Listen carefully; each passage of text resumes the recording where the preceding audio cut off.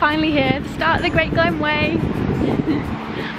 It took me about 7 hours in the car. It's 12 o'clock, Monday the 3rd of September. Off I go.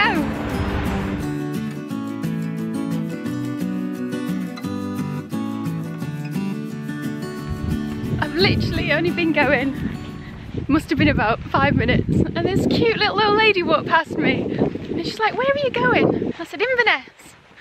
She said, "It's going to take you quite a long time, isn't it?" I said, "Yes." She was so cute. I've just made it to Soldiers Bridge, and one thing, if you're ever walking the Great Glen Way in Scotland, don't get confused by this sign here.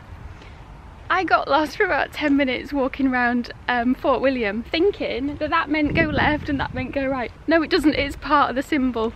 So wherever that sign is, just keep going. Oh gosh, I don't think I'm ever going to get to Inverness.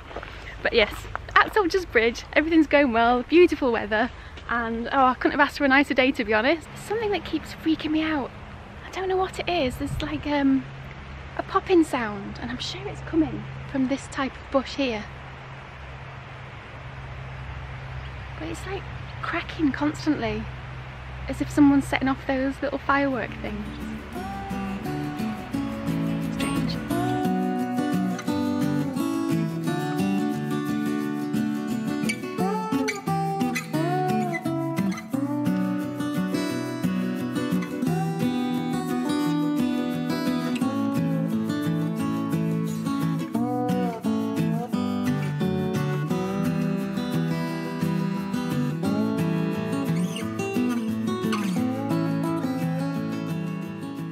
Absolutely beautiful, this route so far. I've walked through the town bit to start with, and now I'm walking just alongside the canals here, and I've just stopped for some lunch. So I'm having a tofu sandwich with cucumber. It's tofu pate with red peppers and tomatoes and things like that in it, so it's really, really tasty.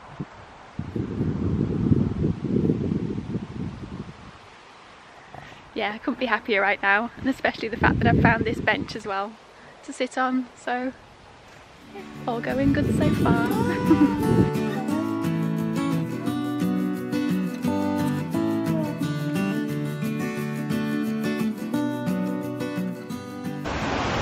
So I've just arrived at Neptune's Staircase, which is 8 locks that take the Caledonian Canal 90 metres above sea level, which is where it started. And apparently it takes a boat about an hour and a half to get all the way up, which I can actually believe, considering how long that boat over there has been there. So yeah, that's my journey along the Neptune Staircase.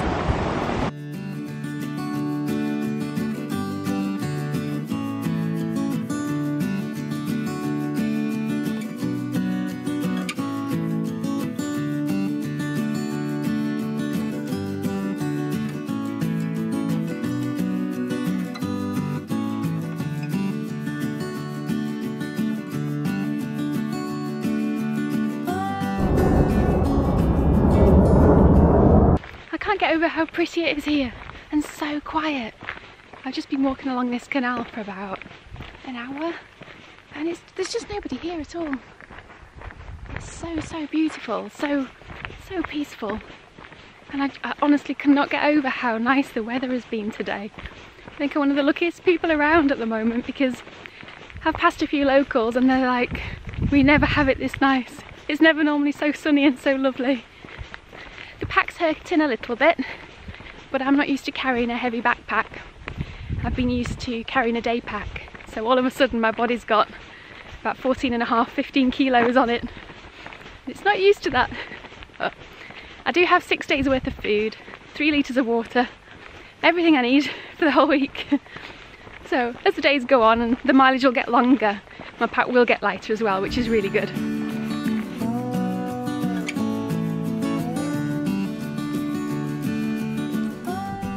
And on the menu tonight is Mexican beans with couscous.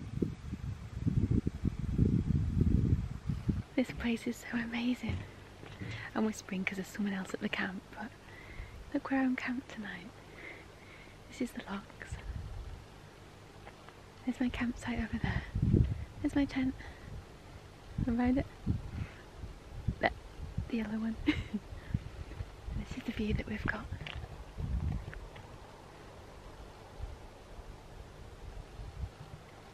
a lot of midges here, but oh my gosh, it's so quiet. There was a really nice guy that was staying who manages this lock, this bridge here. It's called a swing bridge, and he's left the door open in his room so we can use the toilet if we need to in the night, which is really, really good. Wasn't expecting that at all. And before, when we were here, we helped them do a swing bridge. So here, it's where the key goes, and the actual swing bridge opened up like that. And he got us doing it, which was really fun. That was before dinner while my food was hydrating again, or rehydrating. But oh, it's so peaceful. It's really, really lovely. It is a bit cold, so I've got my thermals on. But yeah, this is home for the night. Beautiful.